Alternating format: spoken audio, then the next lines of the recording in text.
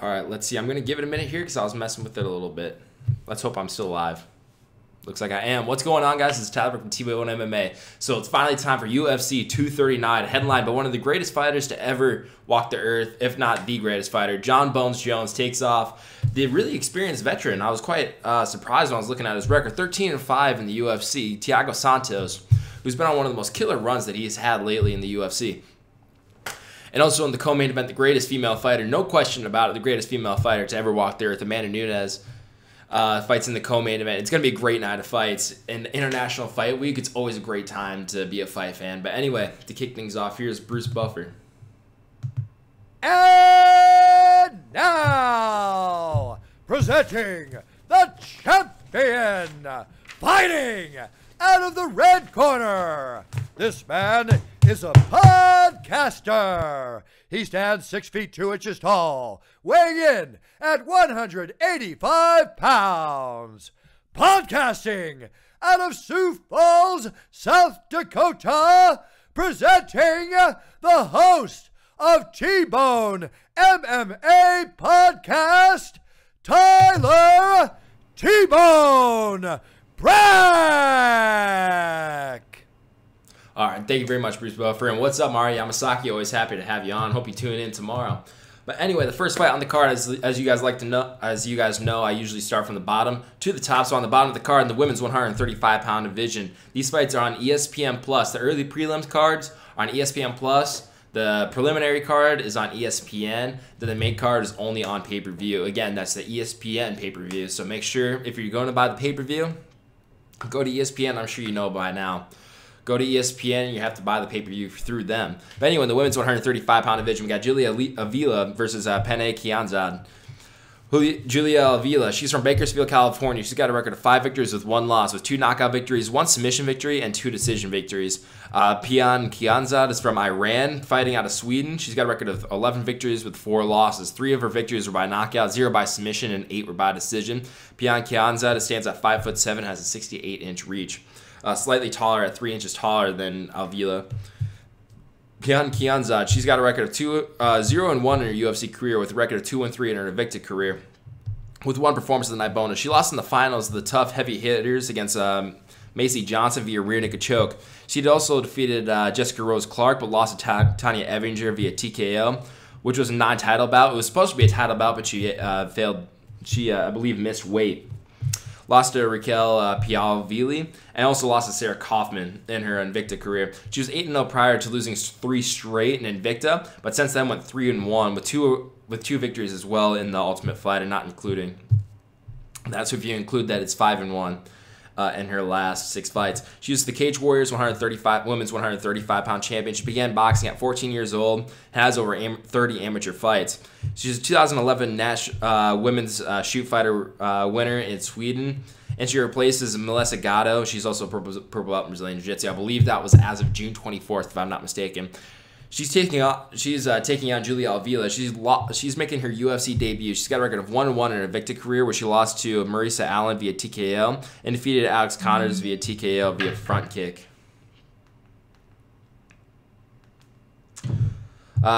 She also has victories over Marion Renault and Nico Montano. This is early on in her career. She also has 2 TKO victories and 1 submission victory via armbar. The next fight on the card is in the men's 170-pound division between Ismail Nadurov against Chance Rettencounter. Excuse me, I'm going to have a tough time pronouncing that one. Ismail Nadurov, he's from Austria. He's got a record of 18 victories with 2 losses. And this is one fighter in particular. I believe they call him the Austrian Wonder Boy, if I'm not mistaken. But he's one of the most underrated fighters on the card here tonight, with an impressive record of 18 victories with 2 losses, with 11 victories by knockout, 5 by submission, and 2 by decision.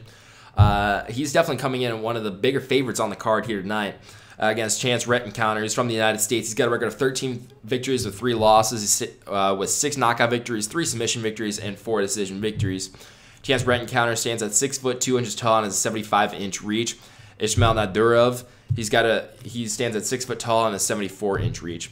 Ismail Nadurov, he's 1-0 in the UFC, defeating Michael Pizares via unanimous decision, where he landed 63 strikes in those 3 rounds back in February 2019 in his UFC debut. He was 14-1 in his last 15 fights. This was his only loss to Ismael De Jesus via unanimous decision. He's 3-1 an ACB organization, which is a Russian MMA organization. He's on a 3-fight winning streak with 2 knockouts in that 3-fight winning streak, with 11 knockout victories in total and 5 submission victories, including 2 rear naked chokes, 1 triangle, an arm triangle, and 1 undisclosed submission. And like I said before, the Austrian Wonder Boy. How he got that name, I'm not sure. However, he's got a lot of hype behind him, going 18-2 in his mixed martial arts career and defeating very handedly Michael Brazzaris. Michael Brazzaris 11-1 going into that fight, if I'm not mistaken. Definitely showed a lot of potential in the UFC 170-pound division. It was always kind of stagnant for quite some time, and now it's starting to get a new flood of new up-and-coming prospects. Very similar. I see a lot of parallels to the 205-pound division, and we're seeing now new guys coming up and filling some of the roles of a lot of the experienced veterans that are now starting to retire and almost kind of slip down a little bit more. And Ismail Nadurov, both fighters really chance encounter. I'll get into him I'll go into more depth with him in a second, but again, a lot of parallels between the 170-pound and 205-pound division, and this fight in particular proves that. Chance encounter, he's got a record of 1 victory with 1 loss in his UFC career, with a 2-1 record in Bellator. He lost to Bilal Muhammad via unanimous decision back in June of 2018 in his UFC debut. Then his last fight defeated Kyle Stewart via rear naked choke back in January 2019. He's 5-1 in his last 6 fights, and Kyle Stewart again was 11-1 going into that fight with Chance encounter. So that's definitely a huge victory, even though it was a victory that came off of a loss in his UFC debut. It was definitely not an easy fight going into that one. He's got to in that fight against Kyle Stewart, he stood southpaw, and eventually just got a takedown, rode his back, and eventually got the rear naked choke in the very first round. It was a very impressive performance. Just showed that he had a lot of forward pressure and liked to get the fight down to the ground. I was unable to watch that fight against Bilal Muhammad, but I know Bilal Muhammad has a very good takedown defense, so I'm sure that caused him a little bit of problems. So I'm going to have to assume that Chance encounter is going to try to take this fight down to the ground. All right, this next fight is the last fight in the on the early prelims, only on ESPN Plus, between Edmund Shaburzian and Jack Marshman. Another great fight on this card. I'm also pretty surprised that it's not on the ESPN preliminary card. However, we are in for a treat for the early prelims. Edmund Shabazian, he's from the United States. He's got a record of 9 victories with 0 losses, with 8 victories by knockout, 0 by submission, and only 1 by decision. 8 knockouts in his mixed martial arts career. Facing off against Jack Marshman, he is from Wales. He's got a record of 23 victories with 8 losses. 13 of his victories by knockout, 5 by submission, and 5 are by decision. Jack Marshman stands at 6 foot tall and has a 73-inch reach. Edmund Shabazian stands at 6'2". I was not able to find a reach statistic for him. Let's start off with Edmund. He's got a record of 2 victories with 0 losses in his UFC career. 3-0 if you include the Dana White Tuesday Night Contender Series. Defeated Antonio Jones via TKO in only 40 seconds on the Dana White Tuesday Night Contender Series to earn him a spot in the UFC. And then he defeated Darren Stewart via split decision in his UFC debut, and then defeated Charles Byrd in 38 seconds via TKO back in March of 2019, in his last fight. And get this, he won't turn 22 until November. And Trent Reinsmith of Sports Money on Forbes, I know this isn't a very great source. However, he did have an excellent interview with Edmund Shabazian. And he's trying to set a goal for himself to try to become the youngest champion in UFC history. And he's got lots of time to do it, actually. John Jones, of course, being the youngest champion in UFC history at 223 years and 242 days. And him not only 21. And got 2-0 in the UFC, especially in the 185-pound division. It's going to take a little bit more time for him, considering the level of competition. But depending on how impressive you look, Israel Adesanya is a great example. In just pretty much a year, he went from being a relatively unknown fighter to being the interim champion. And now, just recently, now it's fighting Robert Whittaker in a stadium, I believe October 5th in Australia. And this is an exciting card, especially considering that that's going to be in a cricket stadium.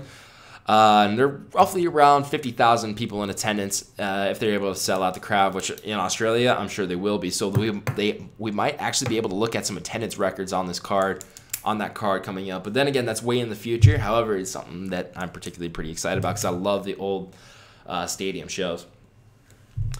He's the second largest favorite on the card, only behind John Jones, and I wasn't able to write down the actual statistics. I will get into my picks tomorrow morning. Tomorrow morning is when I'll have my picks, and I'll have the most updated odds because I usually try to do my picks the night before. However, the odds like to change, so I'm going to do it tomorrow morning.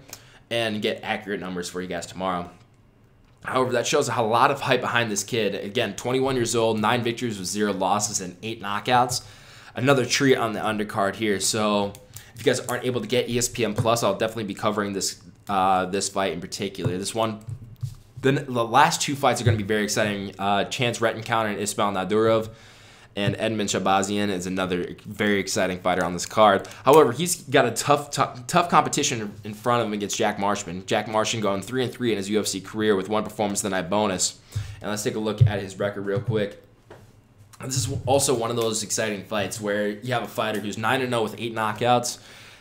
And now he's going against a guy who has over 30 fights in his mixed martial arts career. So it's going to be the young up-and-comer against one of the more experienced fighters. And this is always one of the most fascinating matchups. And a very important matchup, especially for the duration of Edmund's career. He's the real story going into this fight. Of course, we can't sleep on Jack Marshman. However, the balls are definitely in Edmund Shabazian's court, to say the least. Because he's the one that's going to try to make a name for himself in this fight. However, if Jack Marshman's going to be able to get a victory in this fight, it's definitely going to put him forward in his career. But a lot more is on the line for Edmund Shabazian. But anyway, Jack Marshman 3-3 in his UFC career. He made his UFC debut back in 2016 where he defeated Mangus Kimbaland via TKO in the 2nd round to earn himself performance of the night. Then lost to Thiago Santos back in February 2017. Then defeated Ryan James. Then lost to Antonio Carlos Jr. via naked choke and lost to Carl Robertson via unanimous decision. Then his last fight defeated John Phillips via split decision back in March 2019 after Jack Marshman missed weight. As of right now, it is 6:36 Eastern Time. I have not heard of anybody missing weight or any fights being called off. Knock on some wood, anyway. Any fights being called off. Again, always International Fight Week. You always are walking on eggshells a little bit. Jack Marshman, he's the former Cage Warriors 185-pound champion, BA MMA champion, made for the Cage 185-pound champion as well.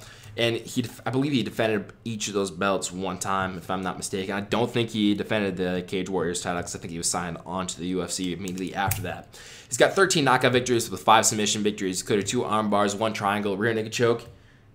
2 triangle chokes, actually, excuse me, and a rear naked choke. He's a purple belt in Brazilian Jiu-Jitsu, and there's 2 paratroopers on this card here tonight, and that is in particular interest for me because, again, like I got my airborne wings up there, but he was a British Army paratrooper as well as a Lance Corporal in the 3rd Battalion Parachute Regiment for 10 years and also deployed to Afghanistan. The other one being Thiago Santos, and that one, look up MMA On Point because they have a lot of great insight to a lot of these fighters that I wasn't even able to find through my research. Definitely look at them. They have a lot of great information for the card here coming up tonight. When is it starting? When it's starting? It's starting tomorrow. I mean, I'm getting their predictions out. See you tomorrow. Oh, yeah, definitely. Tomorrow morning is when I plan to have those out. So, I don't know. I plan to have some coffee with you guys tomorrow morning. Let's just say that. But yet again, another very exciting fight on the early prelims. So, I'm very surprised that they have this fight on the early prelims. Especially this fight in particular, I could definitely see on the pay-per-view card even. Possibly knocking down Thiago Sanchez and Michael Chiesa. I could see that fight headlining the ESPN card. If I were the one in charge, I would have put this fight on the main card, considering that I want to hype up this Edmund guy. But nonetheless, if he's able to get a big knockout victory, people will talk. And that's what I always say. If you are the next big thing, people are going to find out about you. It doesn't matter where you fight. It doesn't matter who you fight. So yeah, that's just another fight that I'm pretty excited about. The next fight is on the ESPN preliminary card between in the men's 135-pound division between number 14 ranked Alejandro Perez and Yadong Song, excuse me. And this is always my favorite division. You guys know that for sure. Alejandro Perez, he's from Mexico. He's got a record of 21 victories with 7 losses and 1 draw. He's got 9 knockout victories, 5 submission victories, and 7 decision victories.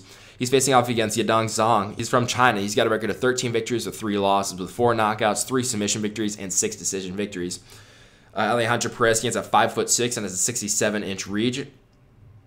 And Yadong Song stands at 5'8" and has a 67-inch reach. Number 14 ranked Alejandro Perez. He's got a record of 7 victories with 2 losses and 1 draw in his UFC career with 1 performance of the night. He's coming off a unanimous decision loss to Cody Steinman at UFC 235. And let's take a look at his record. He made his UFC debut back at UFC 180 back in 2014, where he won the Ultimate Fighter Latin America Bantamweight tournament, defeating Jose Alberto Quinones via unanimous decision, then lost to Patrick Williams via guillotine choke.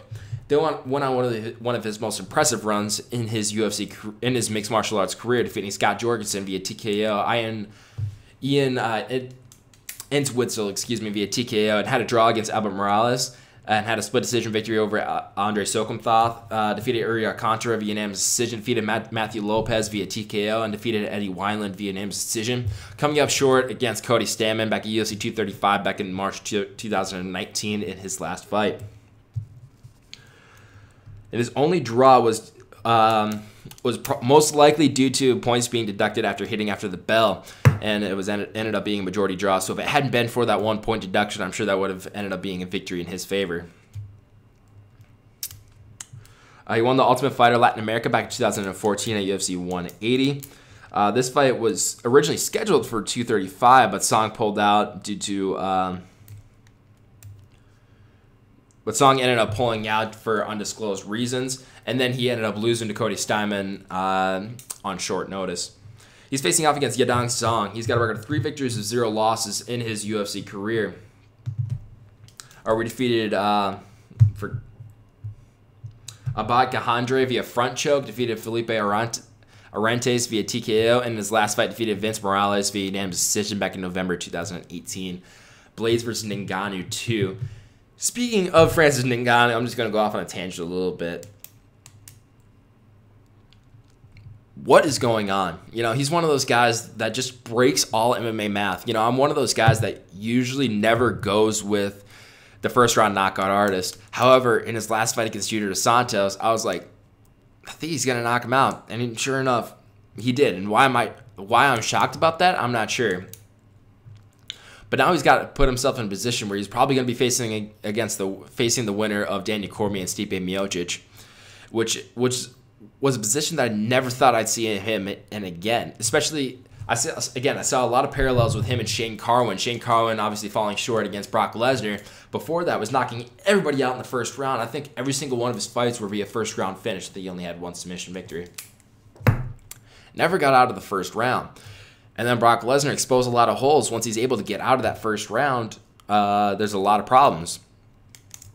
However, when Francis Ngannou, once Shane Carwin fought Brock Lesnar and got out of that round, he then fought JDS and lost via 3-round decision. It was just never the same again. I was very much expecting Francis Ngannou to do the exact same thing.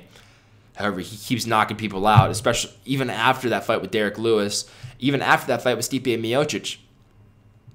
MMA is a crazy, crazy sport. But back to what I was talking about earlier, Yadong Song, he fought as high as lightweight and as low as 135 pounds in his mixed martial arts career. He trains out of Team Alpha Male. He's got a TKO victory. 75% of his strikes were standing, with 69% of his strikes to the head. So he obviously wants to keep this fight standing. All right, the next fight on the card is is in the women's 115-pound division. Number 5 ranked Claudia Gadelha against number 14 ranked Honda Marcos.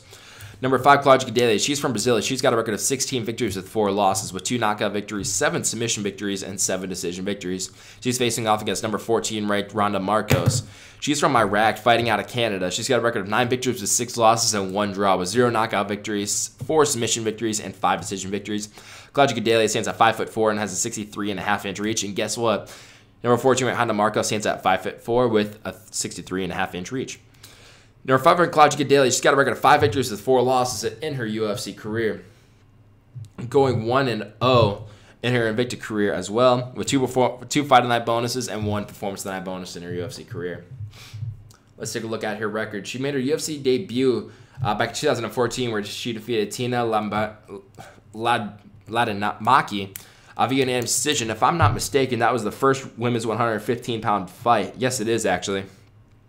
The women's first 115-pound fight in the UFC. And then lost to Joanna Jędrzejczyk via split decision in a non-title bout. That was before either fighter was fighting for the title.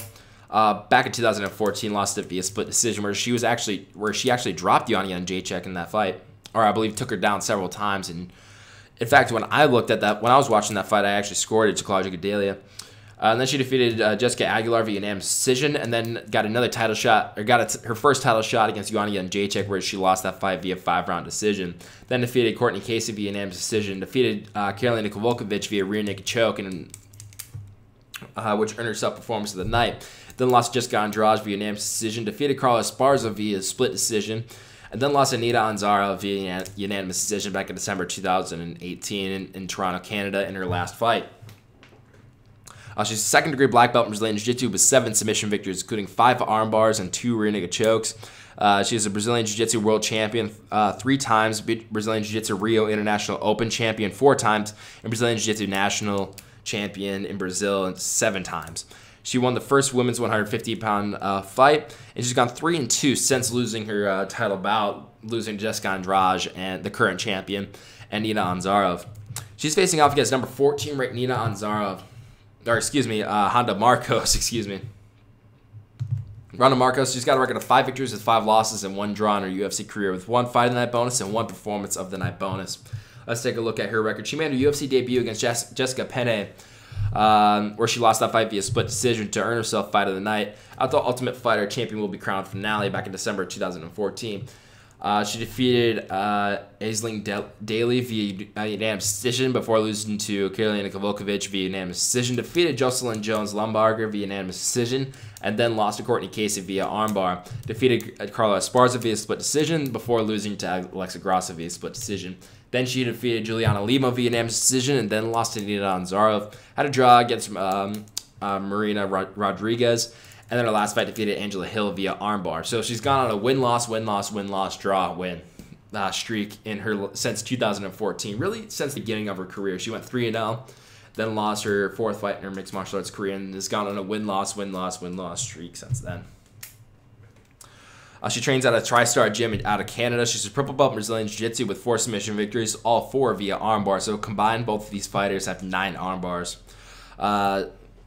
She's the Provincial Fighting Championships 115-pound champion, and she went 2-1 the Ultimate Fighter, defeating Tisha Torres via unanimous decision, defeated Felice Herrig via scarf hold arm lock, then lost to Thug Rose via Kimura in the semifinal bout, then lost Jessica Penne in the finale.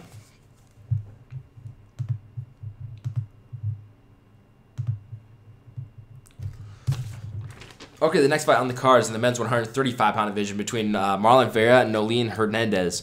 Marlon Vera, he's from Ecuador. He's got a record of 13 victories with 5 losses and 1 draw, with 4 knockouts, 7 submission victories, and 2 decision victories. He's facing off against Nolene Hernandez. He's from the United States. He's got a record of 9 victories with 2 losses, with 3 knockouts, 0 submission victories, and 6 decision victories. Marlon Vera stands at 5'8", has a 70.5-inch reach, while Nolene Hernandez stands at 5'10". I was not able to find a reach for him. Marlon Vera, he's got a record of 7 victories with 4 losses in his UFC career, with 1 performance of the night bonus. And again, a very experienced UFC fighter with 11 fights going against a guy with making his UFC debut. So it's going to be another interesting fight, and a fight that I'm still kind of surprised is on the ESPN card. Nonetheless, anyway, Marlon Vera, he made his UFC debut against Marco Beltran back at UFC 180 in November 2014, where he lost that fight via unanimous decision. Then defeated Roman Salazar via triangle choke back in 2015. Then defeated Davey Grant lost to Davey Grant via unanimous decision. They went on a 3-fight winning streak, defeated Ning Guanyu via unanimous decision. Defeated Brad Pickett via TKO, head kick and punches.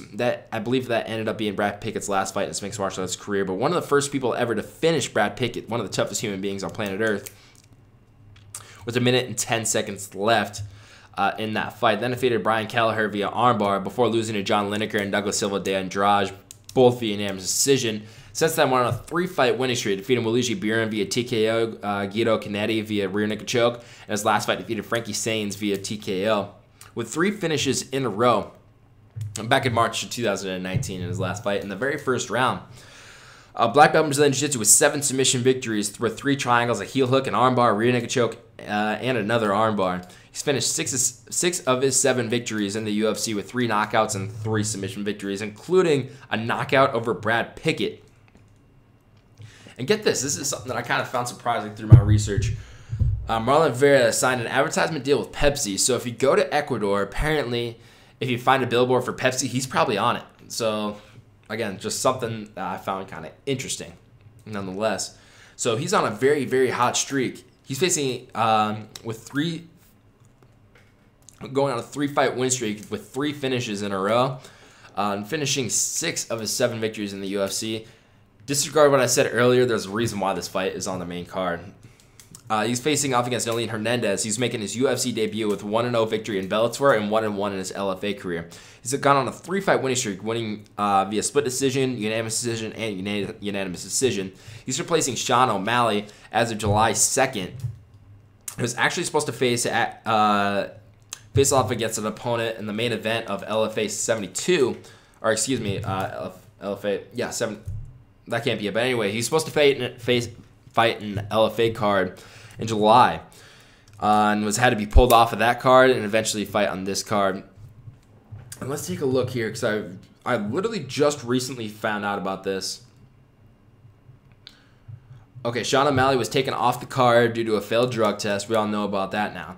And he was Marlon Vera's replacement opponent was supposed to be Draco Rodriguez from the King of the Cage. However, King of the Cage refused to release him to go to the UFC, so Nolene Hernandez was the replacement for the replacement. So I'm certain once the odds come out tomorrow that he's going to be one of the bigger underdogs on this card here tonight. And other than that, he trains at American Kickboxing Association alongside Daniel Cormier, Luke Rockhold, and a lot of the greats out of there. And he's kind of a mystery fighter. I say that because according to Sherdog, Tapology, Bloody Elbow, they all have different records for this guy, especially his last 3 fights. I had a 3-fight winning streak, and that's the one I went with. However, Bloody Elbow says he's on a 4-fight winning streak. Sherdog says he's only on a 3-fight winning streak, and Tapology says he's gone 4-1, losing his last fight. So I was just kind of at a loss. Like, 3 different websites, 3 different, very trustable websites. Sherdog, Tapology, and Bloody Elbow are some of the best websites that you can look up for, especially a lot of fighters making their UFC debut. However, every single one of them says something different. So when the fights come on tomorrow and he's making his entrance, I'm sure a lot of that will be alleviated. But it just adds a little bit more to the story of this fight, considering that he is a replacement for Sean O'Malley, and was a replacement for was essentially a replacement for a replacement. He's replacing Draco Rodriguez, and really took this fight as of July 2nd. This is when it was last updated. I think that was officially when it was announced that he was going to be fighting on this card. So, again, interesting story coming into this fight, and definitely a huge opportunity against a very experienced veteran, Marlon Vera, who's on a killer streak of his own. So, interesting fight nonetheless going into this. One that I'm definitely going to keep my eye on. All right, the next fight on the card, and this one's kind of a flashback. It's kind of a fun fight. Gilbert Melendez in the men's 145-pound division. Gilbert Melendez against Arnold Allen. Gilbert Melendez, he's from the United States. He's got a record of 22 victories and 7 losses with 11 knockouts, 1 submission, and 10 decision victories. Facing off against Arnold Allen, who's from the United Kingdom. He's got a record of 14 victories with 1 loss, with 5 knockouts, 4 submission victories, and 5 decision victories. Gilbert Melendez stands at 5'10", has a 73-inch reach, and Arnold Allen stands at 5'8", has a 70-inch reach. So a slight height and reach advantage for Gilbert Melendez. Gilbert Melendez, he's gone 1-5 in his UFC career, going with 2 fight night bonuses, 3-0 in his WEC career, and get this, 10-1 in his Strikeforce career. And I'll get to all of his records, especially in his Strikeforce career. However, after being one of the more dominant champions in Bellator history, lost a split decision against Benson Henderson for the lightweight championship, and then defeated Thiago Santos in one of the most underrated 2013 Fight of the Year, according to the Wrestling Observer, Sports Illustrated Round of the Year back in 2009. That's something else. Inside MMA Fight of the Year, Bazzi Award, or according to Inside MMA. This is one of my most favorite fights that I've ever watched ever, and it doesn't really get the recognition that I believe that it deserves. Obviously, Thiago Santos. This fight in particular could be in the UFC Hall of Fame for the greatest fight of all time, in my opinion. And Thiago Santos is already on it with his fight against Clay Guida. And get this, I'll get to a little bit more. I'll talk about Thiago Santos more when he comes up. However, he is a current Hall of Famer. Just being inducted into the Hall of Fame is not fighting here. He went from being inducted into the Hall of Fame and pretty much just a couple days later fighting. That's pretty interesting. It's pretty special. It just adds a little bit more intrigue to his fight coming up. Anyway, Gilbert Melendez. Let's take a look at his Strikeforce career. He went 10-1 in his Strikeforce career, going way back, with his only loss to Josh Thompson, where he lost the Strikeforce Lightweight Championship. Then in his next fight, defeated Rogerio Dam via knockout to win the interim Strikeforce Championship. And then he went on to defend the interim belt against Masruto Ishida via TKO. And then in a rematch against Josh Thompson, won the unified Strikeforce Lightweight Championship via unanimous decision. Then defeated Shinya Aoki via unanimous decision. Defeated Tatsuyan Kawarji via TKO. Defeated Jorge Masvidal and Josh Thompson once again via split decision. What a great trilogy that they had. And let's take a look at all of his records that he set in his Strikeforce career. He's got 5 successful title defenses, with one successful title defense of his interim belt. Most championship bouts in Strikeforce history with 10. Most successful title defenses in Strikeforce history with 6. Most consecutive title defenses in UFC. Most consecutive, with 4. Most wins in Strikeforce history with 11. I counted 10. I might have made a mistake. And most significant strikes ever landed in Strikeforce history was 749. He's a WEC 155-pound champion. And at one point fought for the UFC title, so he could have been one of the first people. He could have been the first person ever, and probably the only person ever, to win a WEC Strikeforce and UFC belt. However, going 1-5 in his UFC career, probably will never have that opportunity again. Going against a very tough fighter. He's, by the way, Gilbert Melendez is also a black belt in Brazilian Jiu-Jitsu with only 1 submission victory, and that 1 submission victory was a tap out due to punches. I never count that. However, he hasn't had a finish since 2011. He hasn't finished. Since he defeated Tatsuya Kawarji via TKO back in 2011, where he defended his Strikeforce belt. Other than that, he was finished against Anthony Pettis, and that's back in 2014. That's the last time one of his fights did not reach the judges' scorecards. He's facing off against 5-0 in the UFC, Arnold Allen, with 2 performance of the night bonuses. So let's take a look at Arnold Allen's UFC career. Arnold Allen made his UFC debut back in June of 2015, where he defeated Alan Omer via guillotine choke. Then defeated Yatsin Miza via unanimous decision. Defeated Marquand Americani via split decision. And he defeated Mads Burnell via front choke. And his last fight defeated Jordan Rinaldi via unanimous decision back in March 2019 in London, England. He's a purple belt in Brazilian Jiu-Jitsu with 4 submission victories, including a rear naked choke, a triangle choke, a guillotine choke, and a front choke. He turned pro at 18 years old and won his first fight via knockout. He went 5-1 in his Cage Warriors career, and he also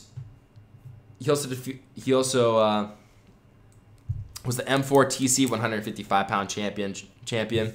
I believe that was in his amateur career, if I'm not mistaken. So again, this is one of those situations where it's a young up-and-comer gets an experienced veteran. However, the experienced veteran has gone 1-5 in his last 6 fights. Granted, to a very high-level competition, for Arnold Allen being 5-0 in his UFC career, this is one of the more solid picks, I believe. Of course, I'm not making my picks yet. However, this is one of the more solid picks I have on this card here tonight. The next fight is only on pay-per-view. This is where the pay-per-view bouts start. What's up, Paul? This is a very exciting fight between Diego Nightmare Sanchez or Lionheart Sanchez. He's changed his name like 4 times. I always go with Diego Nightmare Sanchez against Michael Chiesa. Diego Sanchez is from the United States. He's got a record of 29 victories with 11 losses, with 9 knockouts, 7 submission victories, and 13 decision victories. He stands at 5'10" and has a 72-inch reach. He's facing off against Michael Chiesa. He's from the United States. He's got a record of 15 victories with 4 losses, with 11 submission victories and 4 decision victories, with 0 knockout victories. But don't underestimate his striking ability. Michael Chiesa is a slightly larger fighter, standing at 6'1" and has a 75.5-inch reach advantage. Diego Sanchez stands at 5'10" and has a 72-inch reach. Diego Sanchez, let's begin with him. He's got a record of 18 victories with 11 losses in his UFC career, with 7 fight of the night bonuses, which is a record, and 1 performance of the night bonus. The original Ultimate Fighter, Diego Sanchez, made his UFC debut way back the Ultimate Fighter Season 1 finale, where he defeated Kenny Florian via TKO to win the Ultimate Fighter Season 1 middleweight tournament. And that fight was right before the fight that we know and love today, Forrest Griffin against Stephan Bonner. So in all reality, he was the first ever Ultimate Fighter. So again, something pretty exciting I thought I'd throw in there. At that point in his career, he was 12-0 and then defeated Brian Gasaway via TKO, defeated Nick Diaz, defeated John Alessio, defeated Carl Parisian, and defeated Joe Riggs via knockout, before losing to Josh Koscheck and John Fitch, both via decision. Then went on a 4-fight winning streak, defeating David Belkin via submission due to punches. I always call that a TKO. Luigi Fiorvoli via TKO, Joe Stevenson via unanimous decision, and Clay Guida, which was Fight of the Year back in 2009, Fight of the Night, and now in the UFC Hall of Fame for one of the greatest fights of all time. And then he went and lost his only title bout against BJ Penn. This was a prime BJ Penn. This isn't BJ Penn that's beaten up on bouncers now and going 9 straight losses in a row. This was vintage BJ Penn. And that fight he didn't even really get finished, and it was a cut that opened up on his face. And this is a very important fight for T-Bone MMA, considering that this is the first ever pay-per-view fight that I'd ever watched. It always holds its special place in my heart. So Thiago Santos, the first time I ever get to watch him on my stream, and going way back to 2009, little 9-year-old T-Bone watching this fight. It was one of the most fun fights I've ever watched. So I might be a little bit emotional when he's walking in, just thinking all the way back to then. But anyway, he lost his next fight against John Hathaway back at UFC 114, then defeated Paulo Thiago via unanimous decision, defeated Martin Kampmann, and really since then he's kind of gotten a win-loss streak, never really gaining traction. And this is the longest winning streak that he's had since 2011. He lost to Jake Ellenberger, then defeated Takanori Gomi, lost to Gilbert Melendez and Miles Jury, defeating Ross Pearson via split decision, lost to Ricardo Lamas, defeating Jim Miller, lost to Joe Lozon via TKO, the first time he's been knocked out in his career, really knocked out. The first time he's been knocked out in his career, obviously BJ Penn finished him, but that was basically due to a cut. And this is a very important fight. He defeated Marcin Held in his next fight. However, he lost to Ally Quinta via knockout. And lost to Matt Brown via knockout as well. But since then, he defeated Craig White via unanimous decision. And his last fight knocked out Mickey Gall back in March 2019, shocking the world to earn himself Performance of the Night. And his first finish since 2008. Let's take a look here. Back in 2008, he defeated David Belkin, he defeated Luigi Fiorvoli via TKO. And since then, he hadn't finished a single fight until knocking out Mickey Gall. And now that he's gaining some this is the first time he's been gaining traction and started making a name for himself. Now that he's a Hall of Famer, he's facing off against a very tough opponent, Michael Chiesa, despite him jumping up in weight in his, if I'm not mistaken, his first fight at the 170-pound weight class. He defeated Carlos Kana via Kimura in his last fight, another experienced veteran. But, man, Thiago Santos knocking out a young up-and-comer Mickey Gall in a fight that Thiago Santos was really kind of a springboard for Mickey Gall to put it in, probably not the best way to put it, but you guys get the understanding. Mickey Gall being one of those major stars, especially one of those young guys coming up, and Thiago Santos does the unthinkable and knocks him out in the second round, and now gets him a spot on a pay-per-view card. I would have never expected him to be put in this position ever again in his UFC career. So all props to Thiago Santos. 7 Fight Night bonuses, tied for the most in UFC history, and also 1 Performance of the Night. 7-time Grapplers Quest champion at 170 pounds. He's gone 2-1 since his 170-pound return. He also had a fight with Clay Guida. If you guys haven't heard, and I probably mentioned it like 5 times by now, however, in the UFC Hall of Fame, he's fought as high as middleweight and as low as 145 pounds. Is now starting to go on a 2-fight winning streak at 170 pounds. Who would have ever expected that? He's facing off against Michael Chiesa. He's got an 8-4 record in his UFC career with 2 Fight of the Night bonuses, 2 Submission of the Night bonuses, and 2 Performance of the Night bonuses. Michael Chiesa made his UFC debut against Ally Quinta, where he won this fight via rear naked choke to win the Ultimate Fighter Season 15 lightweight tournament, which also earned him Submission of the Night. He also defeated Anton Kuivanen via rear naked choke before losing to Jorge Masvidal via Darce choke. Defeated Colton Smith via rear naked choke, Francisco Trinaldo via unanimous decision, and then losing to Joe Lozon via doctor stoppage. And then defeated Mitch Clark, Jim Miller, and Beneil Dariush, defeating Jim Miller and Beneil Dariush both via rear naked choke. before losing to Kevin Lee via rear naked choke. Shout out to unemployed Mario Yamasaki there. And Anthony Pettis via triangle before defeating Carlos Condit via one-armed Kimura in his welterweight debut back in December 2018. He's the Ultimate Fighter Live winner where he faced off against Ali Aquenta. And let's take a look here. This is why I said don't sleep on his stand-up game, because he defeated Jonavan Vestian via rear naked choke to get himself into the fight, into the Ultimate Fighter. Defeated Jeremy Larson via unanimous decision in the preliminary round. Defeated Justin Lawrence via TKO in the quarterfinal round. Defeated James Vick via TKO in the semifinal round. So despite him not having a single knockout on his record, he does have knockout ability, just not on his record. Even a lot of his fights, especially that fight against Ali Aquenta I keep referring to, where he ended up dropping Ali Aquenta and finishing the fight via rear naked choke. I love that style of lighting someone up on the feet, dropping them, and finishing via submission. I think it's a good way to not try to overexert yourself trying to go for a finish via TKO. He's a pro belt Brazilian Jiu-Jitsu with 11 submission victories, including 8 rear naked chokes, a triangle choke, a Darce choke, and a Kimura, one-arm Kimura, I might add. With 2 TKO victories on Ultimate Fighter, both against Justin Lawrence and James Vick. A very exciting card to be headlining the first fight on the main card. Watching the weigh-ins, I'm not watching the weigh-ins right now, but my brother sent me something on UFC that the UFC posted. I wonder what this might be. Shout out to T-Bro. I'm sure he might be watching right now. However, the next fight is in the 205-pound division. Luke Rockhold against Jan Blachowicz. Yeah, he sent me Whitaker versus Adesanya. That's going to be a great one. Again, like I said previously, it's going to be in a stadium show, so that's going to be a very fun one. Luke Rockhold in the 205-pound division, jumping up in weight, his first fight in the 205-pound division. He's from the United States. He's got a record of 16 victories with 4 losses, with 6 knockout victories, 8 submission victories, and 2 decision victories. He's facing off against number 6 ranked Jan Blachowicz. He's from Poland. He's got a record of 23 victories with 8 losses, with 5 knockout victories, 9 submission victories, and 9 decision victories. Jan Blachowicz is 6'2" and has a 78-inch reach, and Luke Rockhold is slightly taller at 6'3", but has a slightly less reach with 77-inch reach. Let's take a look at Luke Rockhold. He's got a record of 6 victories with 3 losses in his UFC career, with a 9-0 record in his Strikeforce career.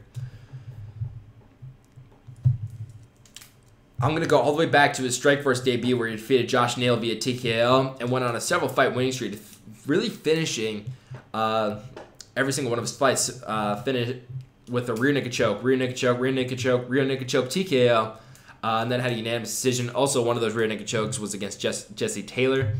Had a unanimous decision victory over Jacare Souza, TKO against Keith Jardine, a unanimous decision victory over Tim Kennedy. That unanimous decision victory over Jacare Souza won him the Strikeforce Middleweight Championship, and he went on to defend that belt 2 times, both against Keith Jardine and Tim Kennedy. Then he made his UFC debut against Vitor Belfort. Vitor Belfort was deep into the TRT back then, and spinning wheel kicked Luke Rockhold and shocked the world back in 2014, back in May. I remember where I was, and I think the weekend before, I had just finished middle school, to put some perspective on that. Anyway, then he defeated Constafilipou. That was a dig back in 2016. It was funny when Michael Bisping said it. Won that fight via TKO via body kick, then defeated Tim Bosch via inverted triangle Kimura, which is something that you get from side control. And if I'm not mistaken, I think that was the first time that ever happened in the UFC. Then defeated Michael Bisping via guillotine choke, a mounted guillotine choke. Then defeated Lyoto Machida via rear naked choke. Then defeated Chris Weidman to become the UFC middleweight champion and earned himself fight of the night after Chris Weidman threw a spinning wheel kick that missed and ended up getting punched in the face lots and lots of times. And then eventually went on to lose against Michael Bisping via knockout. And then Michael Bisping ended up fighting Dan Henderson. What a crazy sport that we have. I just love the sequence of events here. So Chris Weidman was looking very good in that fight against Luke Rockhold before he threw that spinning wheel kick. And if it hadn't been for that one spinning wheel kick, I love the butterfly effect here. One bad decision by Chris Weidman ended up leading to UFC 204, where Dan Henderson fought Michael Bisping for the middleweight title. What a crazy sport that we all love. Anyway, after nearly over a year off, defeated David Branch via TKO. And then back in February 2018, For the interim UFC middleweight championship, Yoel Romero knocked the lights out of Luke Rockhold.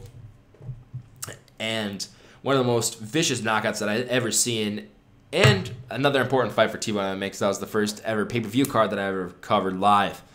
Lost that fight via knockout back in February 2018. With almost a year and a half gone from the sport, decides to jump up in weight to take on Jan Blachowicz. But anyway, Luke Rockhold, he's a Brazilian Jiu-Jitsu black belt and won the 2007 IBJJF World Championship back in Long Beach. With 8 submission victories in his career with 5 rear naked chokes, an armbar, inverted triangle kimura, and a guillotine. He's only been to the decision twice in his entire career. And he won both of them, defeating Tim Kennedy his last fight back in 2012. And this is including all of his losses. His fights since 2012, he's either been finished or he has finished his opponents. And no matter how you spin it, in this fight, I definitely see this fight not reaching the judges' scorecards. He's the Strikeforce 185-pound champion where he defended that belt twice. He's got the most finishes in Strikeforce history and most submissions with 5. Most finishes with 7. And he also trains out of American Kickboxing Association under Javier Mendez. He's facing off against number 6 ranked Jan Blachowicz. Jan Blachowicz, get this, he actually has more UFC fights than Luke Rockhold. I found that very surprising when I first saw this fight. Jan Blachowicz going 5-5 in his UFC career with 2 performances of the night bonuses and 1 fight of the night bonus. And he had a very rocky start to his UFC career. He defeated Ilir Latifi via TKO back in 2014, which is a great way to start off your UFC career. But then he lost Jimmy Manuwa and Corey Anderson, both via unanimous decision. Then defeated Igor Pokrakic via unanimous decision. Then lost to Alexander Gustafsson and Patrick Cummins, both via decision. Then went on a 4-fight winning streak, defeating Devin Clark via standing bulldog choke. It was a very unorthodox submission, to say the least. It was more or less like a standing rear naked choke. That's how I would describe it as. Something that I had never seen before. Then defeated Jared Cannonier via unanimous decision. Defeated Jimmy Manuwa via unanimous decision. And then defeated Nikita Krylov via an arm triangle choke. During himself performance of the night. And then lost to Thiago Santos via TKO in the 3rd round back in February of 2018 in his last fight. He's the KSW 205-pound champion where he defended that belt twice, which is a big organization out of Poland. He's the last 205-pound champion in that division, or of that organization. He's a black belt in Brazilian Jiu-Jitsu with 9 submission victories, including 3 arm bars, 4 ring choke, a standing guillotine, and an arm triangle choke. With 30, that standing guillotine was like that standing bulldog choke. With 34 kickboxing victories in his career with 15 knockouts. Another interesting fight. Very interesting storyline going into that fight. Jan Blachowicz, if he hadn't lost against Thiago Santos, would probably be getting that shot against John Jones, which shows how big the implications are for this fight and how that we think of Luke Rockhold in the 205-pound division. If my thinking is, if you can't eat a shot from Michael Bisping at 185 pounds, how is he going to eat a shot against a guy that fought as high as heavyweight before? This scares me. This scares me in particular. I think Jan Blachowicz is going to get a knockout victory in this fight. Anyway, this isn't where I'm making my predictions, but the predictions come tomorrow. But let me know if you guys disagree or agree with me there.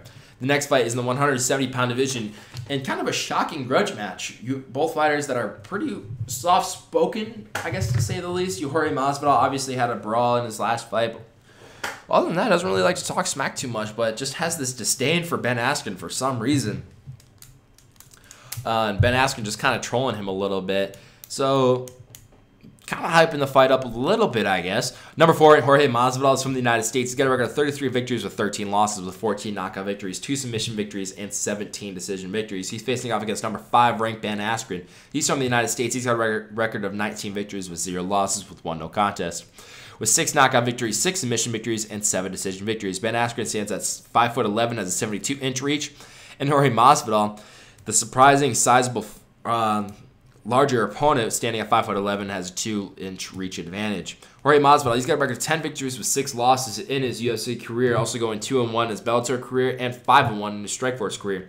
However, when he fought in Bellator, it's not quite the same Bellator that we know nowadays. Fighting in Bellator 1 and Bellator 5. And Bellator 12. But anyway, he made his Strikeforce debut against Billy Evangelistida. Again, I have a tough time pronouncing that dude's name. Winning that fight via unanimous decision. That defeated KJ Nunes via unanimous decision before losing to Gilbert Melendez via unanimous decision for the Strikeforce Lightweight Championship. They won a 3-fight winning streak, defeating Justin Wilcox, and then defeated Tim Means via unanimous decision in his UFC debut. And then defeated Michael Chiesa via Darce choke, lost to Rustam Kabulov back in 2013. Then won a 3-fight winning streak, defeating Pat Healy, Darren Kuchniak, and James Krause, all via unanimous decision, before losing to Ali Cuenta via split decision. Then defeated Cesar Ferreira via knockout. Then lost to Benson Henderson via split decision, Lorenz Larkin via split decision. And then defeated Ross Pearson, Jake Ellenberger, and Donald Cerrone, defeating Jake Ellenberger and Donald Cerrone via TKO.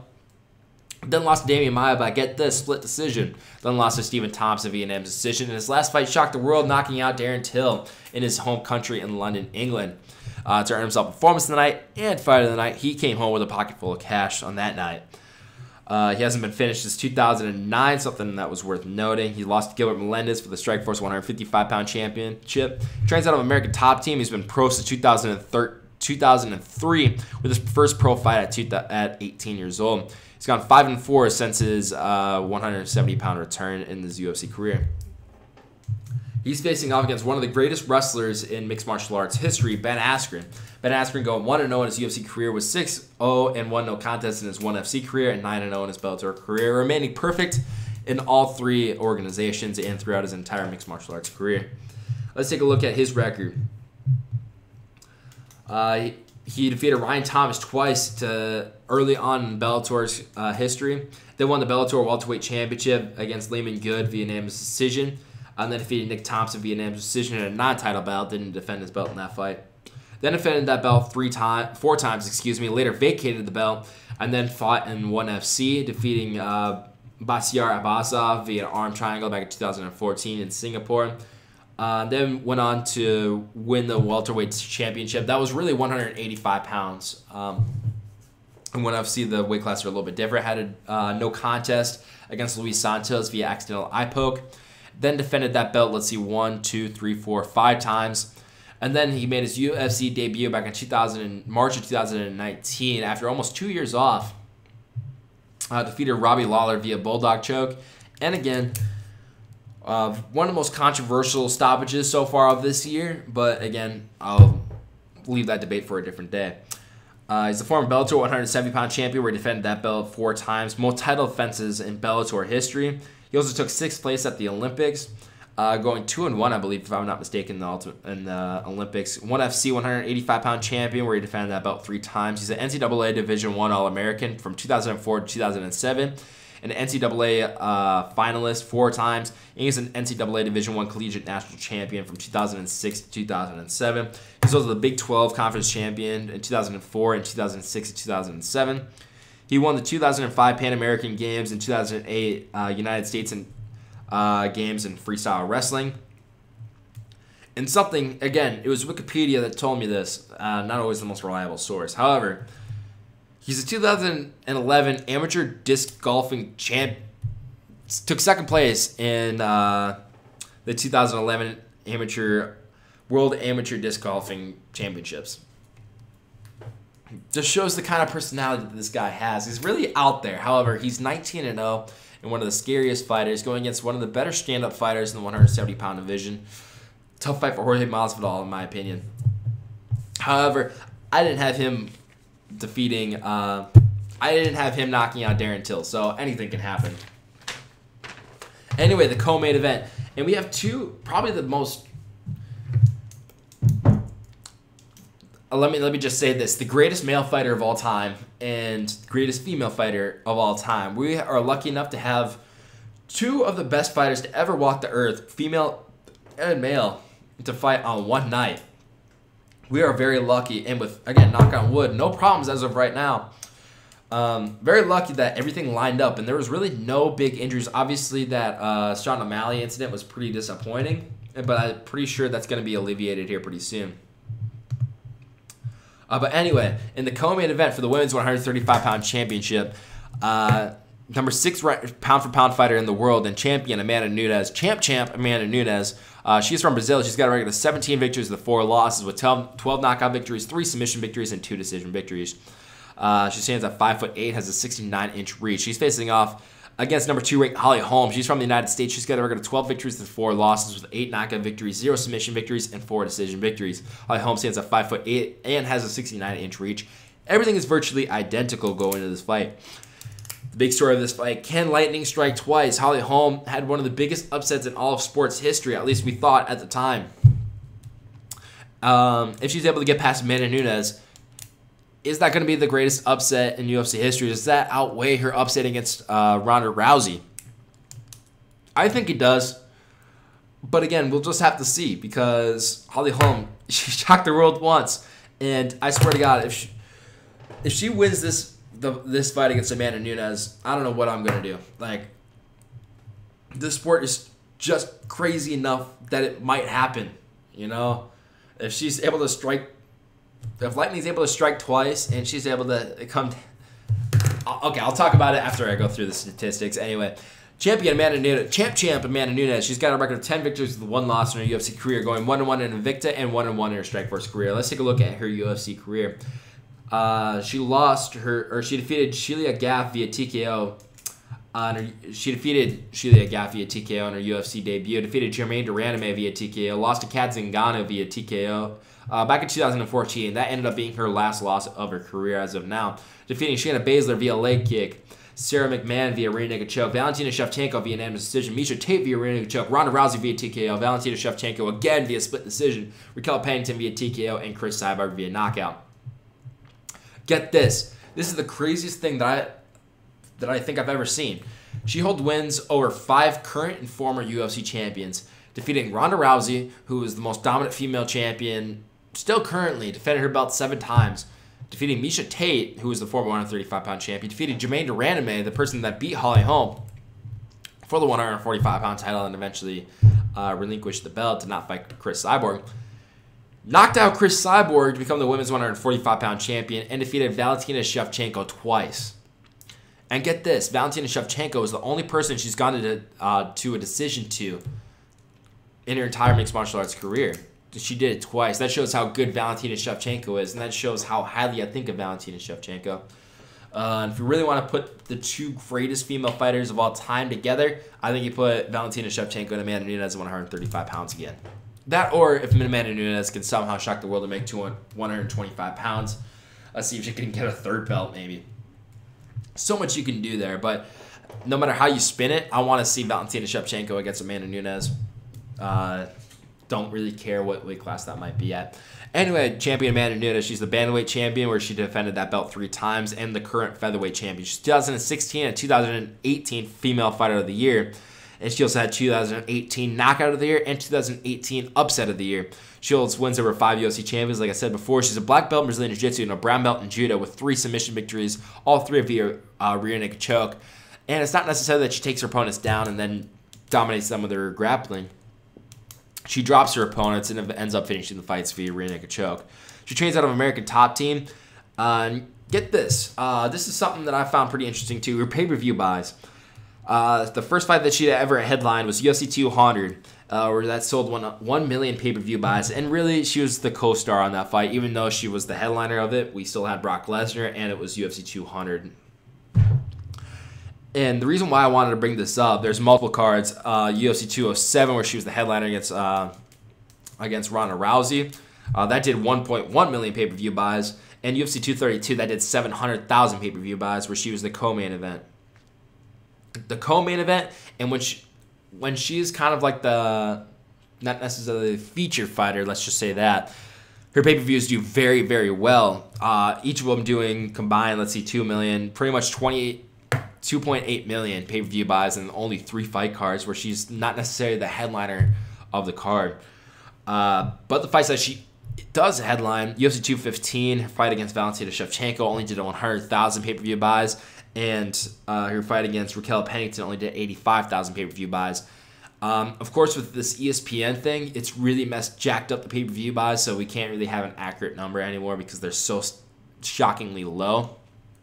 But I'm interested to see how much attention Amanda Nunes is going to get now, especially after knocking out Chris Cyborg in such a huge card. 700,000 pay-per-view buys, and then she also knocked out Ronda Rousey, which did 1.1 million. But just that Ronda Rousey thing, that did not have enough to have her headline a card on her own, especially she's the co-main event on this card. However, she always proves it time and time again that she is one of the best and most fun female fighters to ever watch. So if she's going to be the biggest draw for female fighters, that's the question I'm trying to pose here. It's going to be interesting to see exactly how much attention she's brought on already. You see ESPN talking about her. She's really starting to become a star of her own. So it's going to be interesting to see in the future. Anyway, she's facing up against number 2 ranked Holly Holm, the preacher's daughter Holm. And let's take a look at her UFC record. She's got a record of 5 victories and 4 losses in her UFC career with 2 fight of the night bonuses and 2 fight performance of the night bonuses. She made her UFC debut against Marion Renault, where she won that fight via unanimous decision. Or excuse me, against Raquel Pennington, where she won that fight via split decision. Then defeated Marion Renault via unanimous decision before jumping up, really leapfrogging a lot of fighters. A lot of people are pretty upset about the fact that she got a title fight. Because I think, if I'm not mistaken, she was number 10 ranked going into that fight. And it's easy to say, looking back at it now, how horrible of a striker Ronda Rousey was. But at that time, she had just come off a knockout victory over Bethe Correia. Nobody thought that I think it was number 7 ranked. Number 7 ranked Holly Holm was going to even touch Ronda Rousey. And she went on to shock the world, dominating Ronda Rousey and won that fight via knockout to win the Women's Bantamweight Championship, turn herself performance of the night and fight of the night, and also the largest attendance ever at a UFC card. And then she went on to fight in one of the greatest cards of all time at UFC 196 in the co-main event against Miesha Tate, in one of the more fun fights that I've ever seen. Lost to Miesha Tate via rear naked choke in the final minute and 30 seconds of that fight. And then she lost to Valentina Shevchenko via unanimous decision in a fight that, get this, Holly Holm is one of the greatest boxers and kickboxers that the UFC has ever seen. Probably the most credentialed that we'd ever seen, not just for females, but for males too. She's probably the most credentialed fighter, striker in UFC history, period. She's the International Female Boxing Association welterweight and middleweight champion, IBA World welterweight champion 3 times, the light welterweight champion 3 times. And that's just to name a few. She's got a 33-2 boxing record and a 14-1 and 7 kickboxing record. And these are professional bouts. These aren't amateur bouts. She also won the inaugural Legacy FC 135-pound championship. However, in terms of the most credentialed striker in UFC history, I think she surpasses a lot of the males. I really put her in terms of not necessarily the best striker per se, but the most credentialed. I definitely put her in definitely the top 3 category. And that shows how good Valentina Shevchenko is and how highly I think of her, because Valentina Shevchenko out-kickboxed Holly Holm. Of course, she didn't knock her out, but really outstruck Holly Holm and Holly Holm, if that makes any sense. Shows how good Valentina Shevchenko is. Then she lost her featherweight championship fight against Jermaine Naraname, and then knocked out Bethe Correia via head kick. And this is the point, one of the more important fights in her career, considering that she's on a 3-fight straight losing streak. And we're really thinking, okay, she doesn't have that anymore. She's the Buster Douglas of mixed martial arts. She'll win the title and never be the same ever again. And then she went and knocked out Bethe Correia the way that she did, and then via vicious uppercut following that head kick. We knew that there was something still left in her, and that ended up earning her performance of the night. Then she went on to fight Chris Cyborg for the Women's Featherweight Championship, where she lost that fight via unanimous decision. Then defeated Megan Anderson and showed how good of a wrestler she was. Took down Megan Anderson and demolished her with her wrestling back in June 2018 in her last fight.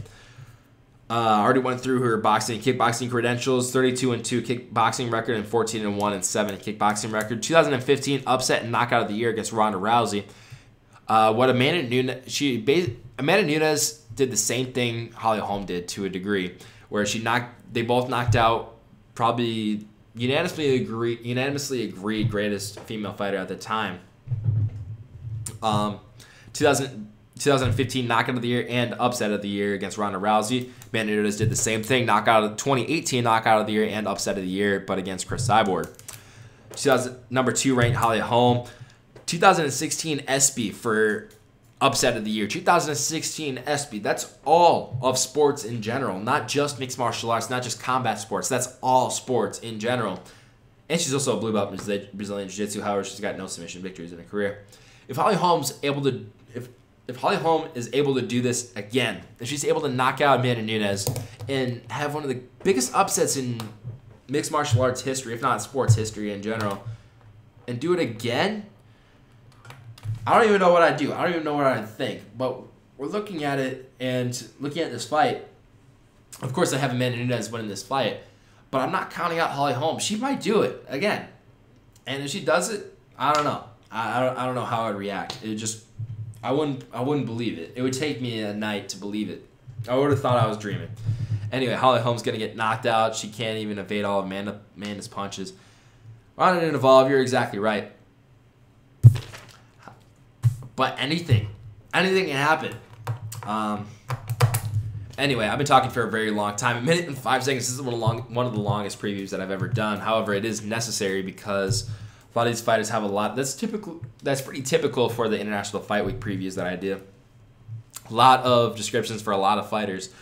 Anyway, the main event of this card, the 205-pound championship, and really a division that's brought on new life, especially with new up-and-comers. Even though Thiago Santos has lots of fights, he's got 18 fights in the UFC, is really kind of a newcomer per se, especially to the top 10 rankings. It's just become flooded as more and more experienced veterans are starting to kind of dwindle a little bit more. This new breed of fighters are starting to come up. And even though Thiago Santos has been in the game for a long time, with over 27 fights in his career, 18 of which in the UFC, is really becoming a part of this new flood and kind of leading the charge a little bit, going, let's see, I think he's on a 5-fight winning streak if I'm not mistaken, but I'll get to that in a second. Anyway, champion Jon Jones, he's from the United States. He's got a record of 24 victories with 1 loss, whatever, and 1 no contest. Again, whatever. With 10 knockout victories, 6 submission victories, and 8 decision victories. He's facing up against number 2 ranked Thiago Santos. He's from Brazil. He's got a record of 21 victories with 6 losses with 15 knockouts. Excuse me, with 1 submission victory and 5 decision victories. Jon Jones is a much bigger fighter, staying at 6'4" and it's an 84.5-inch reach. Thiago Santos stands at 6'2" and has a 76-inch reach. So an 8.5-inch reach advantage for Thiago Santos. Dana White's trying to build this fight up as Thiago Santos being bigger, if not as big as Jon Jones. When in all reality, it's not even close. In terms of length, it's not even close. Anyway, number 2 ranked Thiago Santos. He's got a record of 13 victories with 5 losses in his UFC career. Let's take a look at his record. He made his UFC debut all the way back in 2013 back at UFC 163, where he lost to Cesar Ferreira via guillotine choke, and then defeated Hani Marquez via TKO. Then lost to Uriah Hall via unanimous decision. Then went on to go on a 4-fight win streak, defeating Andy Enns via TKO, Steve Bosse via knockout, Elias Thurdeau via unanimous decision, and Nate Marquardt via knockout. Then lost to Gegard Mousasi and Eric Spicely, both via finish. Then defeated Jack Marshman via TKO, Gerald Marchart via TKO, Jack Hermanson via TKO, and Anthony Smith via TKO. Then lost to David Branch via knockout, which kind of stumbled him a little bit in terms of like his spot in the rankings. But went on a 4-fight winning streak. By the way, all of this in a calendar year. Defeating Kevin Holland via unanimous decision, defeating Eric Anders via TKO, defeating Jimmy Manuwa via knockout, and Jan Blachowicz in his last fight via TKO. And he's got the UFC record, tied for the UFC record for most fights in a calendar year. And he fought 5 times in 2018, where he knocked out Anthony Smith, got knocked out by David Branch, then defeated Kevin Holland, Eric Anders, Jimmy Manuwa. In his last fight in February 2019, won that fight via knockout. So in terms of February of 2018, he's fought 6 times. And really just his career has taken a life of its own now. And he's not the same fighter he was back then, considering he's gone 8-1 in his last 9 fights. A lot of people are giving him, of course, it's easy to brush him away, considering that he's fighting the greatest fighter of all time. However, if there's a guy that could probably knock out Jon Jones, Thiago Santos might be the guy. Of course, we never see it coming. However, this is a crazy sport, ladies and gentlemen. Even though it's against Jon Jones, and nobody was even come close aside from Alexander Gustafsson. And that fight was kind of an anomaly, considering that we really show. Let me explain a little bit more. Jon Jones was on cocaine going into that fight, or at least was partying a lot going into that fight. And now we see Jon Jones that performance he had against Alexander Gustafsson in his last fight, he's a completely different fighter, a completely better version of himself. If you guys agree with me, just the craziest thing.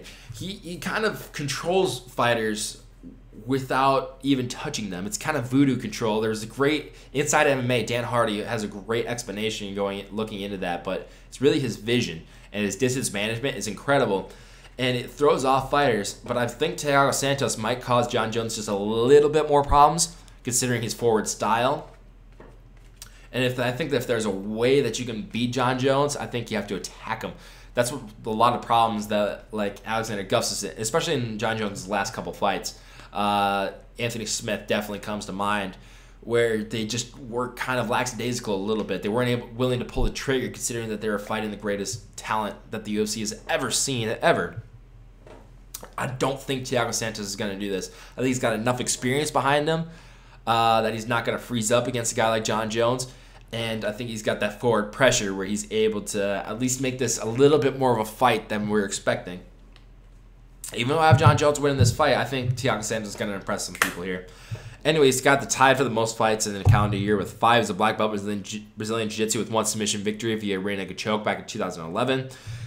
He was on Tough Brazil, where he went 2-2. He lost the preliminary round, then won the wild card, and then lost to Leandro Santos. He was MMA Junkie 2018 under the radar fighter of the year. He's facing off against champion Jon Jones. Let's take a look at his record. He made his UFC debut. It seems so long ago, but he's only 31 years old. Made his UFC debut back at UFC 87, back in 2008, Minneapolis, Minnesota. Brock Lesnar fought Heath Herring that night. Andre Guzmao via unanimous decision, then defeated Stephan Bonner via unanimous decision, defeated Jake O'Brien via guillotine choke, and then viciously lost against Matt Hamill after Matt Hamill used his face against Jon Jones' elbow to get himself a disqualification victory. I'm obviously being very sarcastic there. Jon Jones, 1 loss, should be 24-0. However, a disqualification loss that he's not even upset about. But I'm probably more upset about him. I'm probably more upset about this than he is, or at least that's what leads us to believe. Then defeated Brendan Vera via TKO. In fact, shattered his face. I think he had an orbital fracture after that fight, if I'm not mistaken. Then defeated Vladimir Matyushenko via TKO. Then defeated Ryan Bader via guillotine choke. And then stepped in to place Rashad Evans, one of his former teammates, to take out Mauricio Shogun Rua on short notice. In a fight where Mauricio Shogun Rua was one of the scariest 205-pound champions that we had ever seen. And he went in there and completely dominated. Ended up finishing Mauricio Shogun Rua in the 3rd round, causing Shogun to tap out, actually. If you guys look, he tapped out. He dropped and he tapped out due to a TKO, punches and knees, and 3 rounds of just dominance. Then defeated Quentin Rampage Jackson, former champion. Lyoto Machida, former champion. Rashad Evans, former champion. Vitor Belfort, former champion. Chael Sonnen, former champion of Trash Talk. Title challenger, I should say. Then defeated Alexander Gustafsson, one of the toughest fights of his career, if not one of the greatest fights ever in UFC history. Then defeated Glover Teixeira, defeated Daniel Cormier, defeated Ovince St. Preux. This is where his career kind of took a little turn. That fight against Daniel Cormier, he won the fight, and then look at this. He extended the record, then got stripped for the belt for a lot of reasons. I'm not going to get into all the different reasons. Then defeated Ovince St. Preux to become the interim light heavyweight champion, and then stripped of the belt. Then defeated Daniel Cormier, and then stripped of the belt. Overturned to a no contest. Then he ended up winning the belt against Alexander Gustafsson back in 2018. Back in December 2018, and then defeated Anthony Smith back in March of 2019, despite him being deducted 2 points in round 4 after a strike after the bell.